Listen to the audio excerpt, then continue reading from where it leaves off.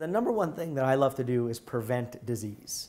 And preventing cardiovascular disease is why I went into cardiology. Now, getting people to prevent disease on their own is not an easy thing because it takes hard work, even though most of it is free.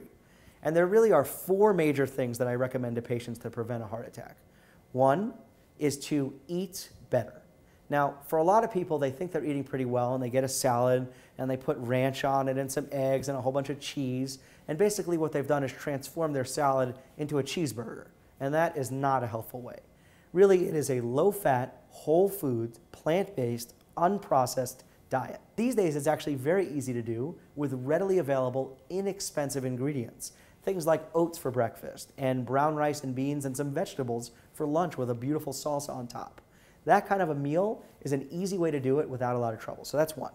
Two is exercise. 30 minutes of brisk activity a day that leads to breathlessness. And if you have orthopedic issues, swim.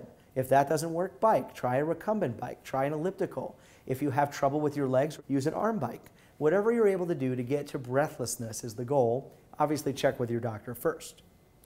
So that's two. The third thing is stress. So most people don't realize, but stress, especially in Western society, is incredibly high. People have all sorts of stressors from marriage to work to finances, everything. Spend 30 minutes a day, meditate, pray, be introspective, do yoga, whatever you have to do to let things go. Four and final, and this is an interesting one, most heart doctors never talk about love. But why is love associated with a heart? Because they really go hand in hand, and the data suggests that people who have supportive connections in life, a spouse, a family member, a dog even, they do better. They have less heart attacks. They survive heart attacks better. And believe it or not, there's an emerging field of science in medicine showing this exact thing. So to put it all together in a way that people can really remember, live like a poor crop farmer. Now that may seem strange, but it's pretty simple.